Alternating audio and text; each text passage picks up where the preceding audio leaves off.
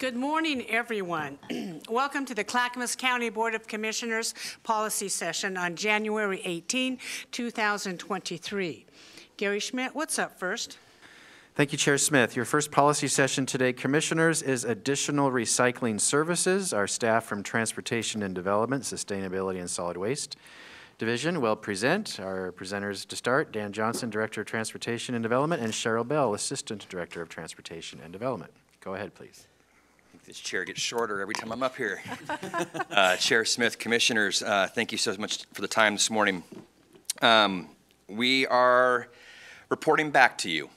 Harken back to August 3rd, we had a discussion around how to advance an original request from Ridwell, but how to advance that request through our current franchise system, essentially how to expand service.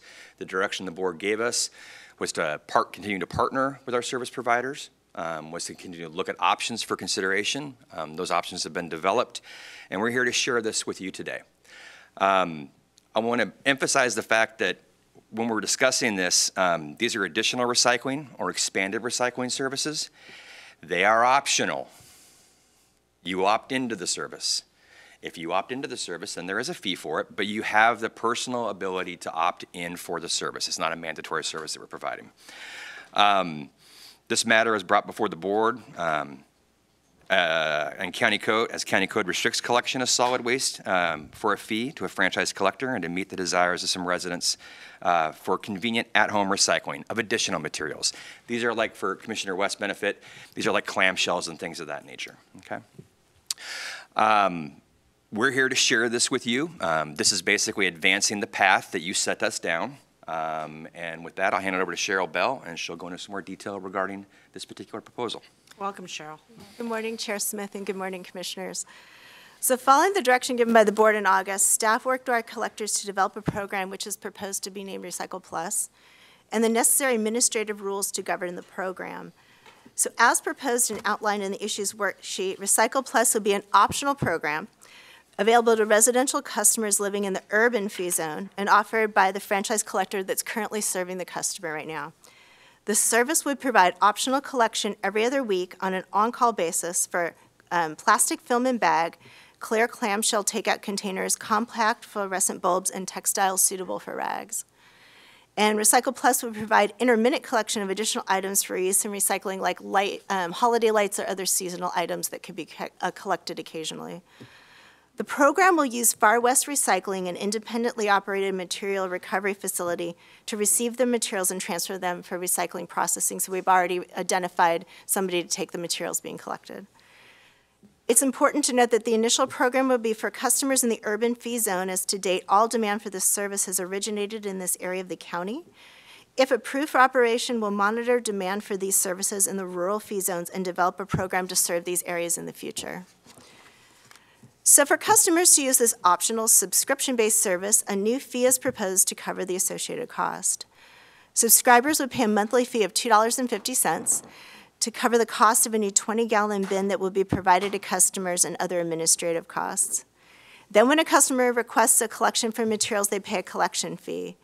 And this collection fee considers the cost of labor, of processing the recyclables, investment in and operating of the trucks and equipment necessary to provide the service directly.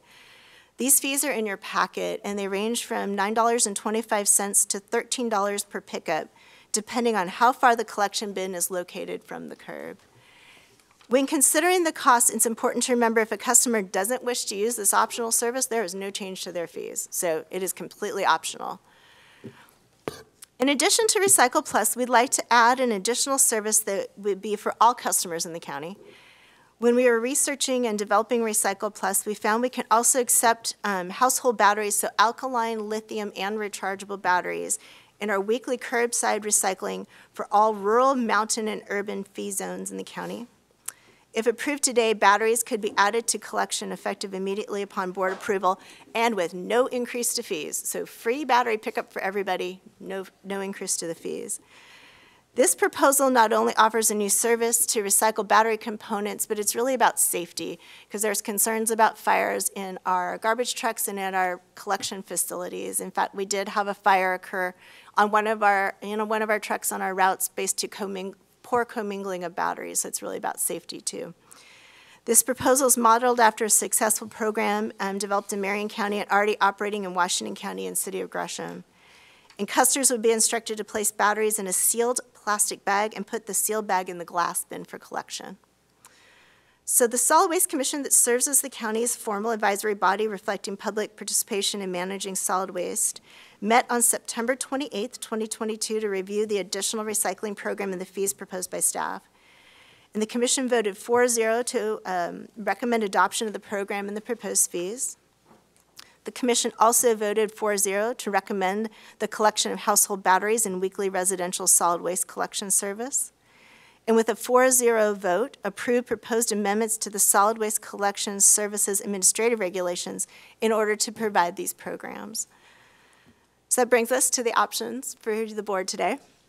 Option 1 is to direct staff to prepare a board order for an upcoming business meeting to begin implementing the additional recycling collection service or Recycle Plus and adopt the proposed fees. Option 2 is to direct staff to implement the addition of curbside household battery recycling with no fee increase to the weekly solid waste collection service. Option 3, direct the DTD department director to amend administrative rules supporting these programs. And option 4, suggest an alternate policy direction. So respectfully, staff are recommending options 1, 2, and 3 to bring both Recycle Plus and free battery recycling to our community. And if the board supports these recommendations, staff requests to bring this item before the board on consent agenda. So we are excited about Recycle Plus and free batteries, and we would be happy to answer your questions. Thank you for bringing this back. I think it's very well done. I think it's time that we, make a decision on this and move forward. I have some questions. You said it was urban services, but then you alluded to mountain services and so forth. So for instance, on the base charge billed monthly at $250, is that in the entire collection area of the private haulers? It would be for Recycle Plus area only, which is the urban fee zone, and that $250 per month would be for somebody who signs up for the optional Recycle Plus program. Okay, so for instance, this is not available to areas outside, for instance, between Molalla, Estacada, Sandy area, correct? Because obviously they're not urban. Correct, yeah. What is the area, what is the urban area, the Recycle Plus fee, Recycle Plus area? Do you have a map for that? Is it in here? We don't have one, but we can provide one for you. Yeah, we can get that for you. Urban boundary and limitations. Okay, so it's $2.50 a month for how many times to pick up? Weekly, monthly? No. The $250 covers the base cost of just administrative and getting your actual collection bin and the materials that you would sort into. And then when you call for a pickup, there's that collection fee, and it's runs from $9.25 to $13. I see this here, but I'm just. Yeah, it's a good question. I'm just trying to, because, you look at a bunch of fees and they say, a base charge, I can do it, for $2.50 a month. Oh, but by the way, there's these other fees that are tacked on, which I'm totally fine with. Commissioners, it's like Christmas lights have lit up. Commissioner Savas, you're up. Yeah, I'm good with this action. Great work, and I'm glad that everyone got together and came to agreement on this. What I've been hearing related to the topic of recycling and services, especially in the rural area, more so than the urban area, but I have apparently an ADU on my property where the raccoons are living. I say that jokingly, and so they're making a heck of a mess of things. But I can certainly understand when I'm listening to people up on the mountain, and I know that some coastal communities have these heavier duty, I guess they're calling them bear-proof containers for pickup. And I'm not saying I really need that right now per se. We took a couple of precautions or adjustments with how we deal with things right now to put them in an area where the raccoons don't really seem to want to go. But I'm just wondering if there can be a discussion in the future about that.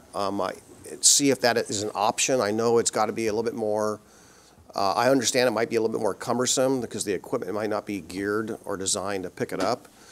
So I would like to look into that because we're having a lot of complaints. You know, I've been hearing on the mountain especially with bears and other critters getting into and creating havoc. And once they realize there's food to be found in those containers, they're back for more. So that's just something to look into. Thank you, Commissioner. I'll take that back, and staff will work together and get back to you. Yeah, thank you. I'm just going to go down the line, Commissioners. Maybe Commissioner Scholl, you want to start? Certainly. You know, I like the idea of a $250 a month charge for the bin and then an on-call pickup, which could happen, you know, once every 6 months or maybe once a year. So I like the efficiency and the cost in that. The Far West Recycling Center, is that going to be the central recycling center for this initiative? Yes, it will be. Okay, and where's that located? I'm going to look to staff here for a minute. Yeah. Northeast Northeast Portland. Portland, okay. And now, is Far West Recycling and Ridwell one and the same?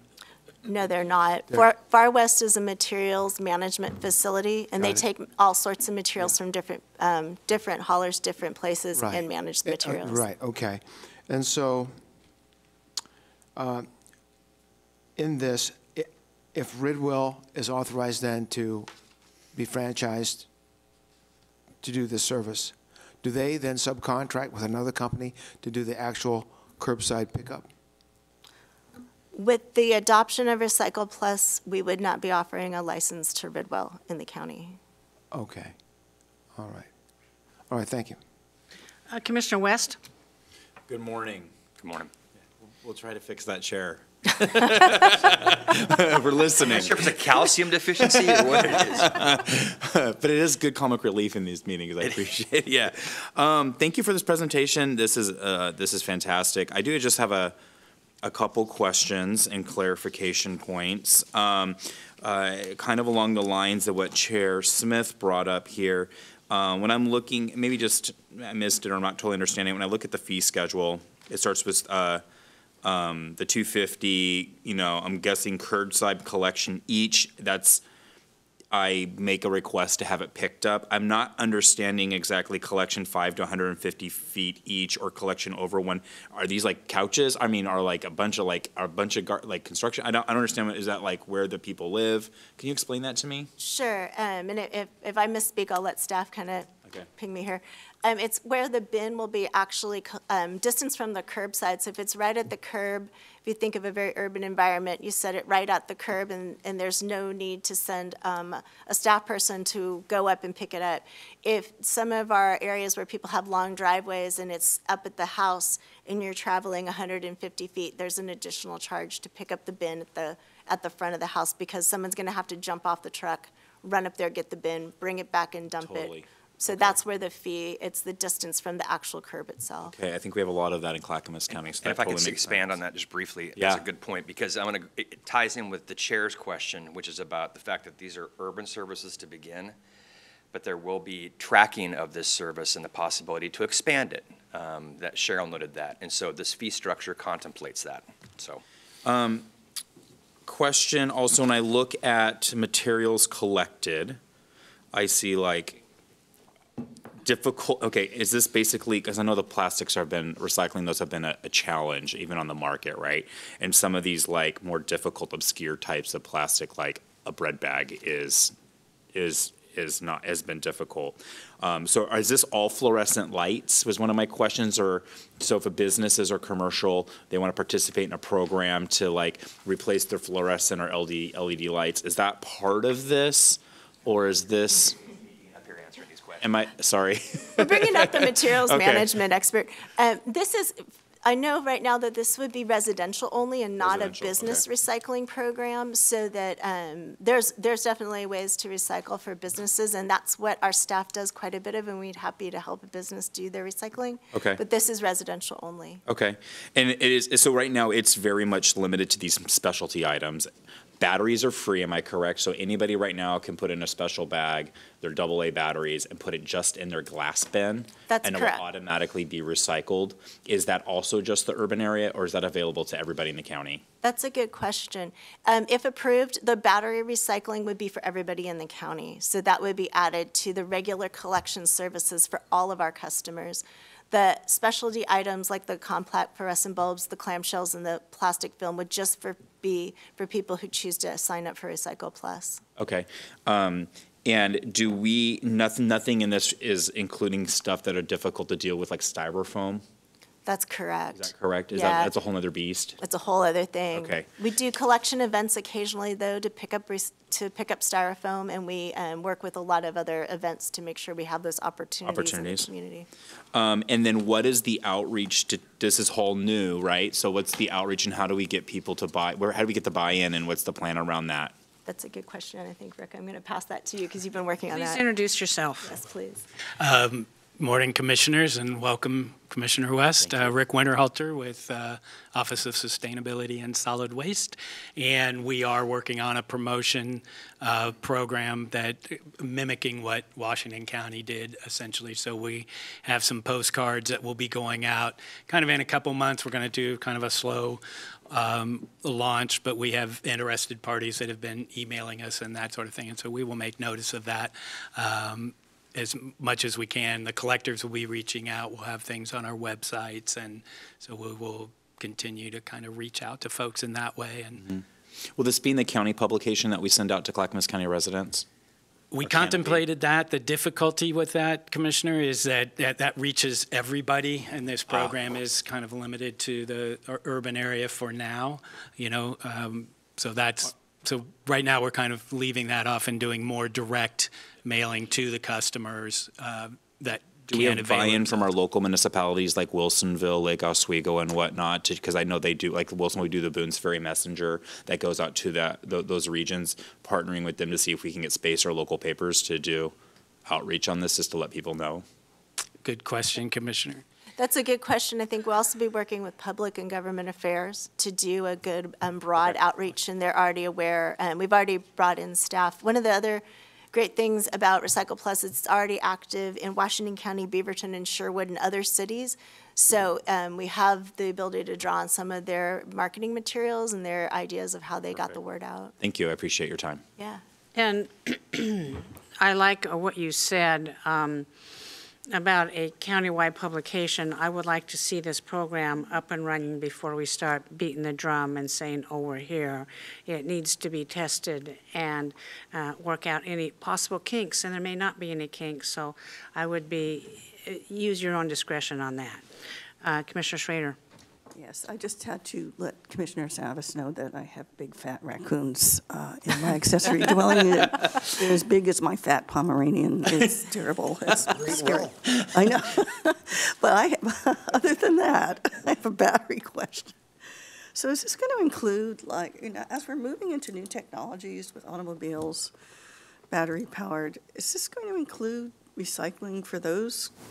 I mean, you're talking about the small batteries you put in, but not the big stuff yet.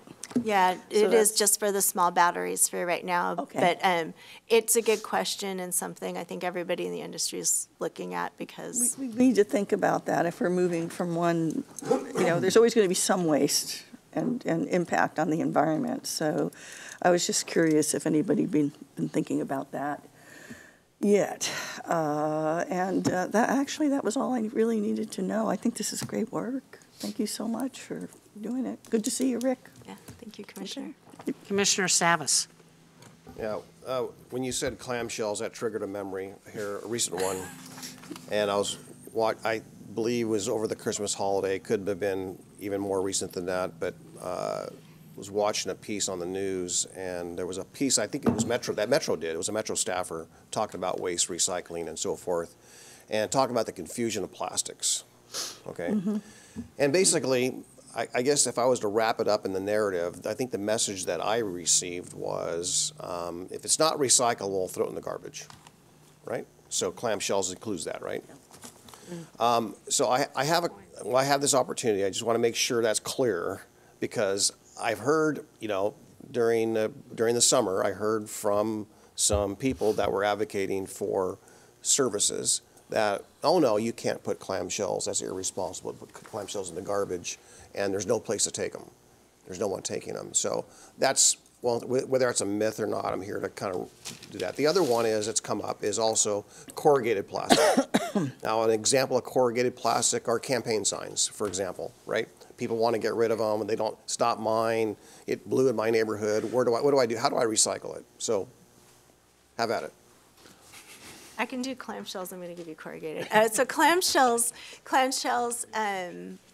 you are correct that if you do not have a program like Recycle Plus, to do them at your curbside is currently not available. It's not collected curbside unless you have a Recycle Plus. So if somebody didn't want to take it to another place to recycle it, it is best to throw it out, because the more clean we keep the stream of the recycling, it's really important for the value of the recyclables and the safety of the workers sorting the material. If there are places where you can directly take your clamshell containers and drop them off as an independent person for free. So a number of marketplaces do now take clamshells, and so you can do that. Okay, we need to finish this up. Thank you, Commissioners. So just one thing, Chair, the corrugated plastic, just to touch on that. Oh, yeah. There are places to do corrugated plastic, but if for a campaign that has a lot of those, so that we can find ways to get rid of that, but that's kind of on a one-off basis. Okay. Can you just email me? I absolutely will. Thanks, that's a good question, Paul. Also on clamshells, usually you're talking about the styrofoam clamshells. I've also noticed restaurants converting to the more paper version. And if I could encourage the businesses who use styrofoam clamshells, there is an alternative that does not pose a problem for garbage collection or recyclables. And I really like them. Yes. Commissioners, any further questions? I will entertain a motion. And they're written out for us on the bottom of page 3. I will entertain a motion that supports the options listed 1, 2, and 3. So move. Do I hear a second? I'll second. Commissioner Schrader has moved that we direct staff to prepare a board order for an upcoming business meeting to begin implementing the additional recycling collection service, Recycle Plus, and to adopt the proposed fees. 2, direct staff to implement the addition of curbside household batteries recycling with no fee increase to the weekly solid waste collection service. 3, direct the DTT Department Director to amend administrative rules supporting these programs. Commissioner Scholl has seconded the motion. Any further discussion? Seeing none, Tony, please take the poll. Commissioner Scholl, Aye. Commissioner Savas, Aye. Commissioner West, Aye. Commissioner Schrader, Aye. Chair Smith. Aye, motion passes 5-0. We look forward to seeing you again. Thank you very much, Chair. Thank you, Commissioners. Yeah, Commissioners. bye-bye. Gary, what's up next? Your next policy session is the Neighborhood Livability Project update. This is an informational update that you had requested previously, Commissioners. Presenters come from our Department of Transportation and Development, the Clackamas County Sheriff's Office, the Clackamas County District Attorney's Office, County Council, a whole stream of folks. We'll start with you, Scott Seco, Assistant County Counsel. Will you kick it off and introduce everyone as they come up, please? Yeah, sure. Good morning, Administrator Schmidt, Commissioners, Scott Seco from County Council, and I am proud to be here today talking about what has been one of the most rewarding pieces of my career here in Clackamas County, which is the Neighborhood Livability Project. And for those of you who are either new or haven't heard of it or haven't been reminded of it in quite a while, that's what we're here to do. Neighborhood Livability Project is basically a group of interdepartmental employees. So we have several departments from throughout the county that came together nearly 10 years ago to address some of the most difficult, most problematic, kind of biggest nuisance properties throughout the county. And what we were finding at the time was that we had a lot of different departments looking at each of these properties in their own kind of silo. They were each using their own tools independently, trying to address the problems that were happening there. And really kind of sensically, we came together to form this group in order to open communication, to manage our resources more efficiently, and to think creatively about different ways to approach these properties. So today, there's actually 4 of us who are going to present, although we have 2 seats here and 2 microphones, so we're going to try to manage the logistics there. But sitting with me, I have from the Clackamas County District Attorney's Office, Bill Stewart, who has played an integral role. Behind me, I have Lieutenant Tony Killinger from the Sheriff's Office. They're also a key player, and then Michelle Ammon from Code Enforcement from DTD. And so these are the folks who will be presenting. And it seems like, to give you kind of a context of where we came from and what we do, we have one property that kind of started this all off, and this was on Risley, and this happened back in 2013, 14, and 15. And we have a bit of a visual aid here. And Bill Stewart is going to walk you through the history of how we got started and what this particular property involved. So good morning again. My name is Bill Stewart. I'm a Deputy District Attorney with Clackamas County. The Risley House, also known as the Risley Hotel on social media back in the day. I first heard about it, I think in 2014. I was in a meeting with the Sheriff's Office, and someone told me, this is the worst house in Clackamas County. And I actually started laughing. I said, right. Well, when my partner, Sarah McClurg, who's here, she's with the Sheriff's Office, actually shared with me some of the numbers up there, I was shocked about how bad this place is. The Sheriff's Office had been there on average 3 days a week. They had multiple drug arrests. I'd actually prosecuted some of those folks from those drug arrests, but I hadn't connected the house address. And so the no garbage service, multiple code enforcement complaints doesn't do it justice. They had a burnt out RV in the backyard where they had thrown their trash into it over probably 6 months to a year. Rats were, during the summer, were crawling over it and crawling into neighbors' yards. It was an embarrassment. It was what we started calling zombie house. It was on a reverse mortgage. The owner had died. There was no will. It was just stuck. We had quite frankly, a son who was in control of the property, and to make money, he was renting spots out. And so if we can go to the next slide. I remember that, by the way, from the last time I was a commissioner. Everything you said went kaboom, kaboom, kaboom. Yes. No, this is a picture you really can't see. It's the inside of the house. I could not bring myself to go in. I have a real strong gag reflex, so I stayed out on the kick-out day, but it was a disaster. And every time SO went to the door and did a knock and talk, they made arrests. There were people on warrant status, that type of thing. Next slide, please. More images of the inside. Another slide, please. That's the burnout RV I was referring to. It was hard to look neighbors in the face, and they would tell you their horror stories about not letting their children in the front of their house or on the back deck. So, next slide, please. I hate to look at that one. So, this is one of the drug raids they did. Again, we would arrest these folks. We would prosecute these folks. They would quickly go back.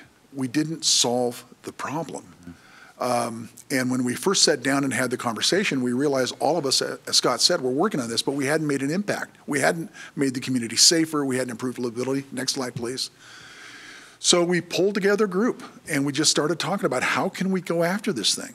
And so essentially, we just started to focus and brought the group together, Code Enforcement, County Council, the Sheriff's Office. Scott was part of that conversation. We quickly realized we had to shut the place down, and so Scott's work to do that, the chronic nuisance ordinance was a key part. We were stitching together probations on folks saying they could have no contact.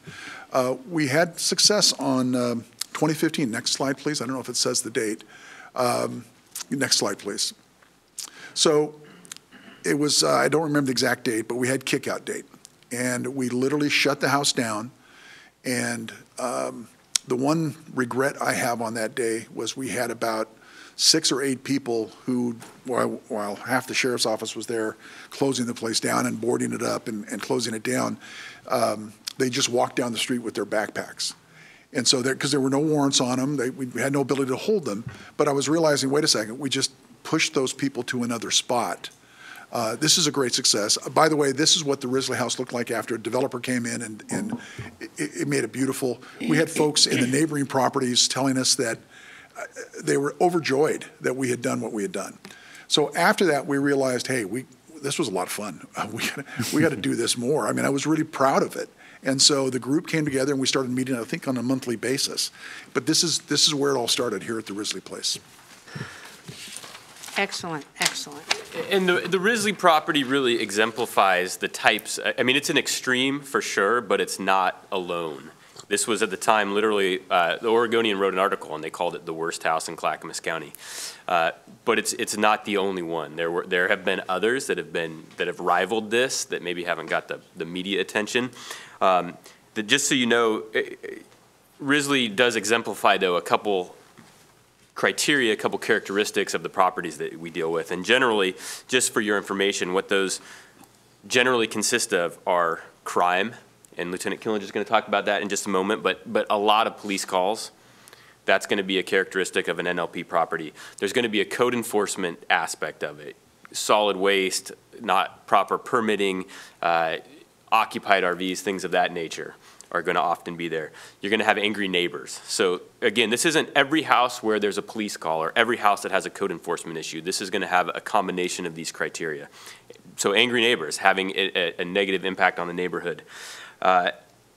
Oftentimes, there's, as Bill referenced, there's not clear ownership. Something has happened, somebody's died, something's moved on, and title hasn't formally passed, and so people are just kind of living there. Somebody probably has title, maybe a bank, maybe, but nobody's actively owning, actively managing it. And so these are properties where just one department isn't going to be able to solve it, and it requires that working together.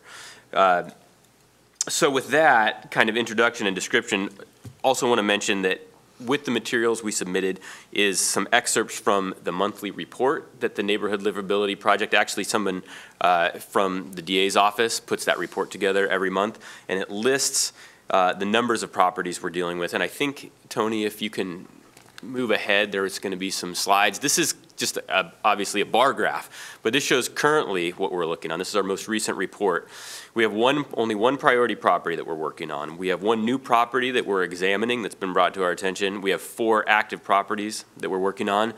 One property in review, which means we're not quite ready to close it out. We're kind of keeping an eye on it just in case. But the big number here, and this is what we're really proud of, is nearly 200 closed properties. So we have literally addressed, visited, dealt with nearly 200 properties throughout the county and got them to a point where these problems are, for the most part, or for the large part, entirely resolved. Neighbors are happy, calls are down, code violations are down, things of that nature. So that's what the properties are. That's how many of them we've been dealing with. And Lieutenant Killinger now is here to talk specifically about the Sheriff's Office role in all of this. Good morning, Lieutenant Tony Killinger with the Clackamas County Sheriff's Office. I was asked to kind of just give an overview of what the Sheriff's Office role is on the NLP program, so I'll try to make it short as I can. Usually these properties or locations are identified through the Sheriff's Office, either from proactive patrols from deputies who are responding to the same location over and over again, through neighborhood complaints. Community Service Officer McClurg attends a lot of community meetings, so she gets a lot of information straight from the citizens as far as issues they're seeing in their neighborhood, so she brings those to us as well. So once we get one of these locations that we've identified as a potential NLP property, we'll bring up calls for service and kind of look at a history of that location and see just the kind of resources, the kind of calls we've been getting. Sometimes it's very few, sometimes we have a whole bunch that are on the board. We then bring it to our neighborhood livability meeting, which involves, you hear from the DA's office, people from the civil department, code enforcement, and make sure nobody else has any open cases or any open projects going with this location. We usually assign a deputy to that property so that they have a point of contact. So if they're reaching out to the neighbors around the property, or they're dealing with the homeowners or the landlord, they have a point of contact to go to instead of talking to a different deputy every time they have a question or they want to try to get something taken care of. And then we use all of our resources available if it's a code issue, if it's a law enforcement issue where there's laws that are being violated. We just look at all these different resources. What we've seen lately is a lot of them have gone from locations being like a house or a residence to encampments or RV issues on the side of the street where we have to deal with those totally different than we would if it was a residence or a home or a business. So that's kind of just the general overview of how we handle those from the Sheriff's Office standpoint. The benefit for us is having more tools in our toolbox to deal with instead of just law enforcement alone. We can reach out to code enforcement and bring them on board. They can do things that we can't. We can offer resources. So if we're dealing with a homeless encampment, we can try to get them resources to get them off the road instead of just arresting them to try to get them off the road, that kind of thing. So that's in general the sheriff's office, how we handle NLP properties. Short and sweet. This program is just absolutely wonderful. I'm so appreciative of it. I love the work. I remember the Risley House, holy cow. Yeah, that's a big success. Also in the packet, you have properties located in certain areas, 3 areas. One is identified River Road area, Johnson Creek, Jenny's Lodge. Now, are these more what we consider urban, unincorporated Clackamas County? Yeah, the majority in the past of our homes have been in more urban areas. We're seeing a lot more of our properties now expanding out to the rural areas, which create a whole bunch of different challenges for us that Because we're I working do know through. of some properties in the rural areas that the citizens and neighbors have been extremely frustrated with. And so that's important as well. So what is the budget for this effort? I see a lot of different departments here lending assistance, and I know this isn't free. And so are you using your existing resources and time? That's an important question, Gary. And Gary, I know you don't like staff to come before the board, but this is a very important, successful program, and it is being done on, I believe, your shoulders and staff time. So do you have a budget? So I think actually it's good that Lieutenant Killinger is here. The Sheriff's Office is perhaps unique in this, in that they actually do have some dedicated funds for the Neighborhood Livability Project. And Lieutenant can talk more specifically about that, but based on what I could find out in advance of this, the rest of the departments essentially are just using their staff time. This is kind of a collateral duty. So, for example, my time is not any different when I'm advising on the Neighborhood Livability Project as it would be if I'm advising other departments on other issues. And I think that's, I suspect that's... Same for the district attorneys and code compliance and that type of thing. Chair, may I answer this question too? This is funded by the general fund commissioners. And so the question, this is another budget decision you will make. This is not a mandated service of Clackamas County government, but it's really important and it's made a positive difference. So do you want to continue spending general funds or not? That's a discussion when you have budget. But most of it is general funds. There's some marijuana state dollars that the sheriff's office is spending, which is not general funded. We have commissioners who want to speak, and I'm just going to go down the line. Commissioner Scholl, would you like to start? Yes, good morning. We have many properties in the county that are in violation of county code when it comes to cleanliness and the use of the property. What actions are required or needed to bring a property to your NLP chart on your new project column? It's really, we take tips or we take that information from wherever it comes from, whether it's neighbors, whether it's from commissioners, if they have properties that you'd like us to investigate, whether it's from sheriff's deputies or code enforcement. So if you have specific properties, please put them in contact with myself, with Lieutenant, anybody here that's presenting, and we can take a look. DDT code enforcement? Sure. One of the 3? Absolutely. Okay.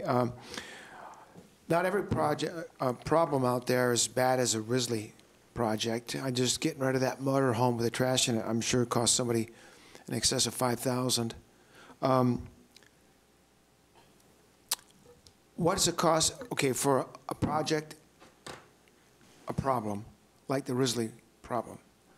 What was the cost of the county to get that taken care of to the point where it could actually be sold to a builder developer? In the case of the Risley House, the cost to the county would have been primarily the staff time. In that case, we filed a chronic nuisance lawsuit, so there would have been some relatively small court costs associated with it. But primarily, and perhaps Bill's memory is better than mine, but I think primarily the costs of that were by the owner, the bank that ended up owning the property, the developer that ended up investing money into the property, who then presumably recouped those costs when they sold the property in its updated, cleaned up status. Okay, one final question. When we look at the cost to the county on taking care of these projects, is there a fine? Was there a fine levied on the Risley house? Yeah, and Michelle Amon is here, and she can certainly speak to fines. The Well, I don't short need to know answer is- numbers, but I'm just curious if when you have a problem house like this, does a fine help offset the cost of county time? The short answer with fines is they're always going to be levied on these properties. They are rarely end up being paid. So there are cases where through foreclosure, we can get paid off, but generally, there's a priority of, we have a lien on the property when there's a fine. It depends on our priority in comparison to other lien holders and how much money is gained from the sale, et cetera. So fines are levied, they're rarely collected, I would say, in my experience. Well, if you can't afford monthly garbage pickup, I guess you wouldn't be able to afford the fine. Right. Thank you. Tony, can you roll up the screen? Yes, Madam Chair. We'll wait for that to roll up. Commissioner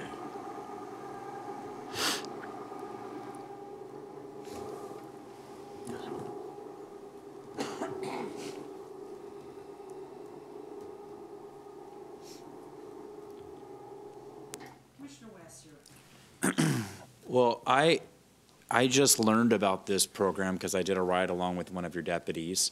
And he worked overtime to do the NLP work, I think is what happened, because we were there for 14 hours, so I think that's 4 hours longer than his normal shift. And he talked to me about this program, he pointed out houses to me. This is where we saw an improvement. This is where we're working on it. We got to go look over here because we're making sure this community is okay. I had no idea that the level of success was this astonishing. I cannot think of another program as a city councilor or as just a concerned citizen, like off the top of my head, that has got these results. This is outstanding. This is like I'm a little bit floored, to be honest, because I'm looking at the numbers and you look like functional zero almost. There's like a handful of houses left from and 200 properties. I mean, this is why my family moved to Clackamas County. This is absolutely a model. I don't know what other counties are doing, but I mean, you're doing it right. I'm absolutely, I'm like, this is like, I like legitimately have chills. I don't mean to be weird about it, but this is fantastic. Closed 191 problem properties. Does this program at all include RVs? Because when I did my ride-along, there's still an issue with abandoned or homeless-like RVs. And I know that's a problem with funding and getting those things. I know it's a whole nother beast. we do have a program for that. For that, okay. We are working on that sometime. But this isn't overlaying that. There's a lot of overlap, in fact, Okay. and this is one of the things on my bullet points to talk about is kind of where the NLP is going, because to your point, Commissioner West, we have had so much success, we're almost at risk of working ourselves out of a job here for NLP stuff. So as we're having success with these properties, we are expanding into things, such as RVs, whether occupied or abandoned, each of which pose their own unique set of challenges.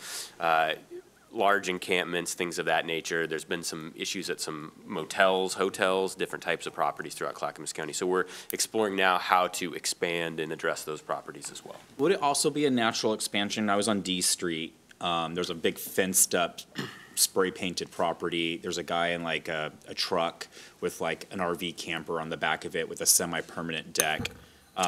He came out and chatted with us for a while, just for discretion. I won't use his name, but he chatted with us. I guess he's been there a long time, but there's needles everywhere. There's it's like full third world up and down D Street and right in our county. And so would this potentially be an opportunity to get the necessary resources to help address that type of situation also?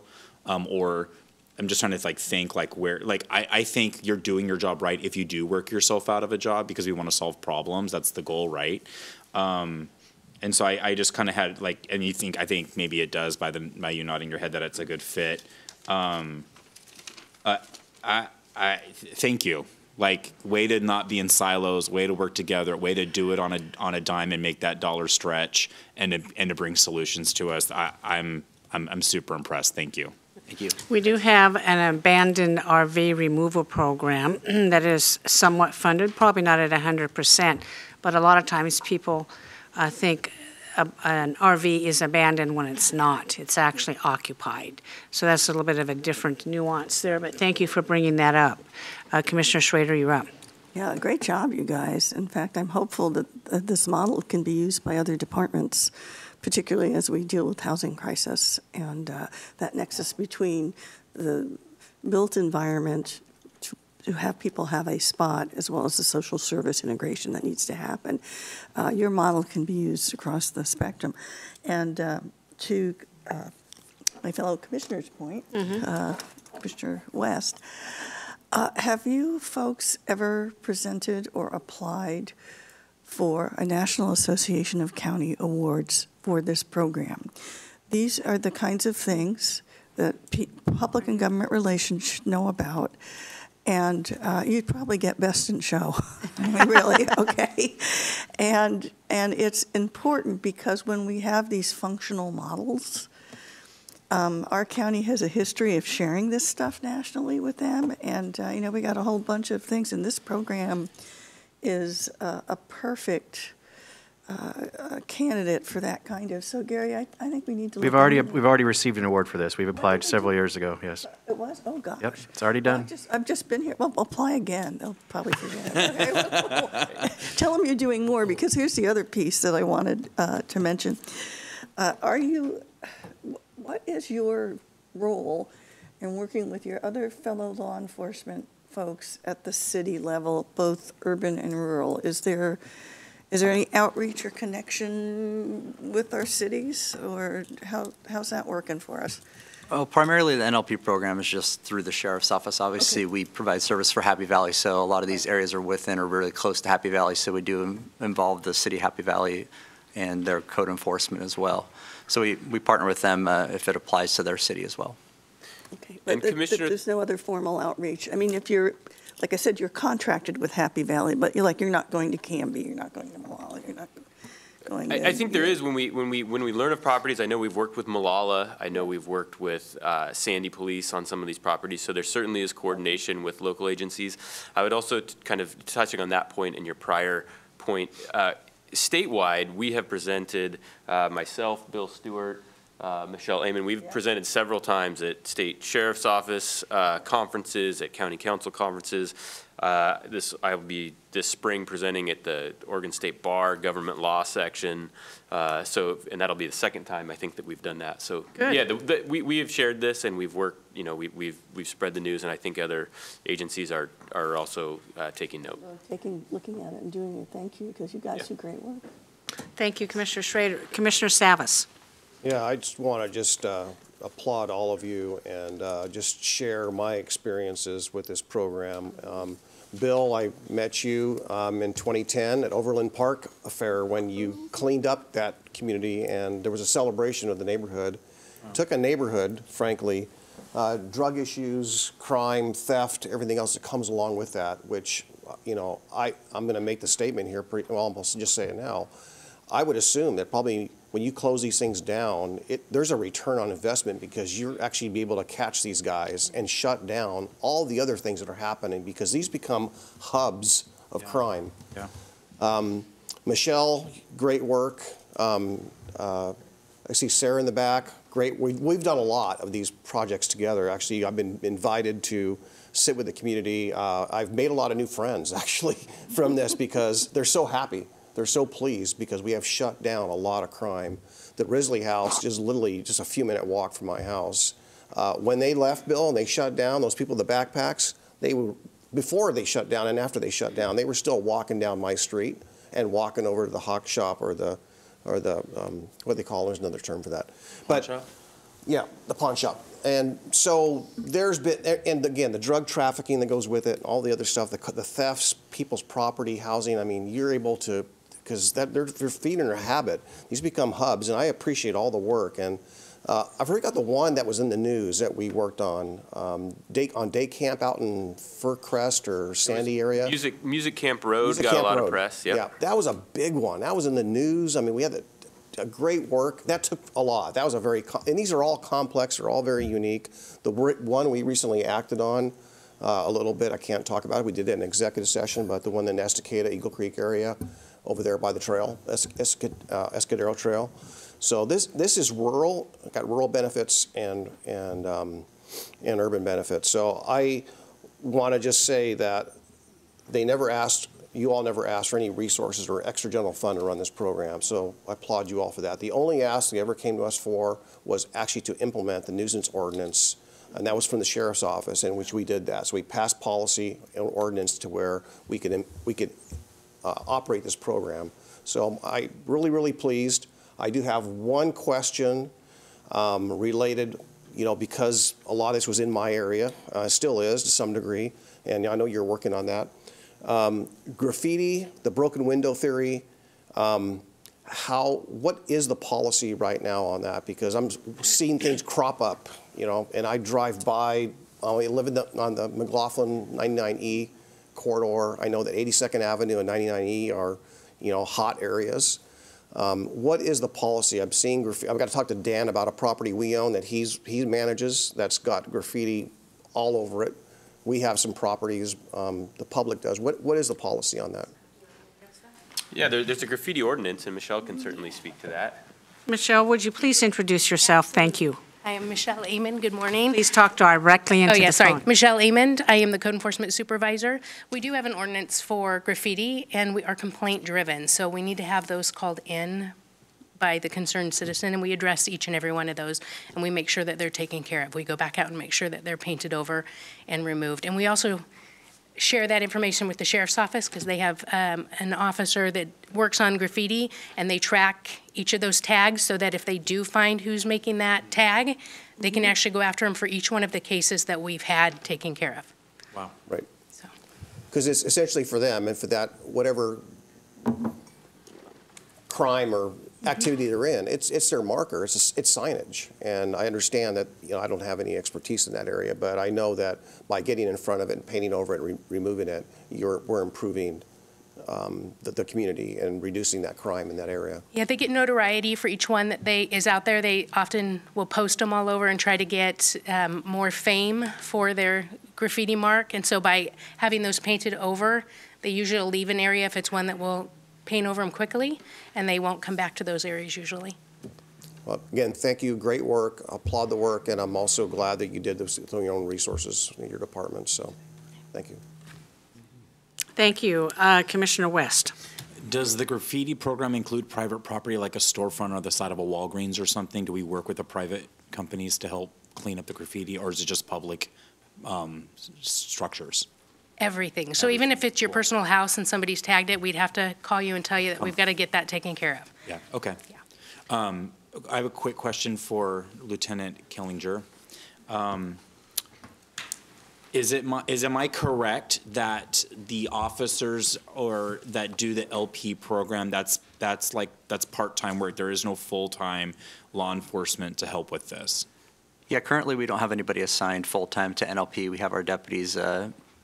There's 3 deputies specifically that are on the NLP team, but any deputy can be a part of it, and any deputy can bring a location to our attention and also work it with us. So it's done as a collateral duty. A lot of deputies will work during their shift or on overtime to address these problems. Do you see a need, as this program grows and is successful, to have a full-time designated person for this, or 1 or 2? Yeah, it'd be great to have full-time NLP program deputies if we had the resources to do that, for sure. Okay, thank you. Resources are always an issue, commissioners. That's why we're in the budget situation that we're in. Commissioner Schrader. Yeah, this is kind of a softball question, but as I listen to you speak, and I realize that the model of this cooperation between, unsiloed is great. What's your secret? Because it's really hard to get departments to do that sometimes. Sometimes it's swimming like through taffy. Okay, so what do you, it's a softball question, like how come you're so successful? Is it just because you like each other? You have fun? I mean, what's the magic sauce you use? Well, I'll be kind of selfish. I think a big part of it is our deputies take pride in their agency and they take pride in their community. Without them out there actively working these properties, as Mr. West saw, If the deputies aren't out there actively working these properties and want to clean them up because the pride of the area they work, we'd be at a loss. So I think that's a huge part of it, is the exceptional work of the deputies out there identifying these houses and actively working them and solving these problems, as well as utilizing our other resources, which are here as well. And just to piggyback on what Lieutenant said, I think everybody that's working on NLP issues wants to be working on them and cares about them. Okay. So I think that's as much of it as anything else, is that we all want to make a difference, and we've, get great reward from having the successes that we've had, so. And you like each other. Yeah. Accomplishment. Sometimes. Sometimes. I mean, I know that goes. But, yeah, I was just curious about that because we would get, I just keep thinking of the housing situation. We really, been working hard to integrate placement with wraparound services. And you guys, I just wish we could get the magic pill so we could move that forward, too. And we are moving forward with it, quite frankly. Our human resources people do a great job. I know that. But you guys are like, wow, hitting it out of the ballpark. It's amazing. Yep. Thanks. Flat out amazing. Commissioner Scholl. Yes, many people who might live next to a house like the Risley House, who want to take action and get it fixed, might have some reservations about reporting it and then having their identity reported to the inhabitants for fear of retribution. If someone wants to bring to your attention a problem house for you to investigate, could they expect to remain anonymous? Absolutely. We take anonymous complaints from people all the time. Okay, good. Okay. With code enforcement, I know that there's an actual, when they're accepting complaints, there's questions that are asked about, do you need to remain anonymous? There's exceptions in the public records law that talk about safety concerns and things like that. So yeah, there's ways to try to keep that all private. Okay, good. Thank you. Commissioner Savas. Yeah, I just, in general, I just want to just share on that point, or that question, Commissioner, is that, yeah, there are some neighbors, a part of that community that are, they're scared to death, and yet there's some that will actually take a role, open up their home for these meetings. They'll be on the phone because they're always encouraged to call. And so, it really brings like an ad hoc volunteer group together, and it builds community. And the other part is it takes what otherwise would be a dilapidated property after these things are done and closed out, and it improves the neighborhood. They invest in the properties. And I even had one gentleman who, his son lived here, had a business in Portland. He was so impressed by this that they spent time to actually relocate the family and their business into Clackamas County. Good. That's a huge win because they had confidence in they were in Portland. They had confidence in that we actually fixed problems, we actually did things, and that success played through. So it's just a win all the way around. So great work, folks. Well, thank you all for coming today and making this presentation. It's an information-only policy session, but I think it's very obvious from all the comments here today that this board supports your continued activity in this program. Go forward, be prosperous, and thank you very much. Thank you. Thank you. Gary? That is all for today, Chair Smith. Seeing no further business before this commission, we are adjourned.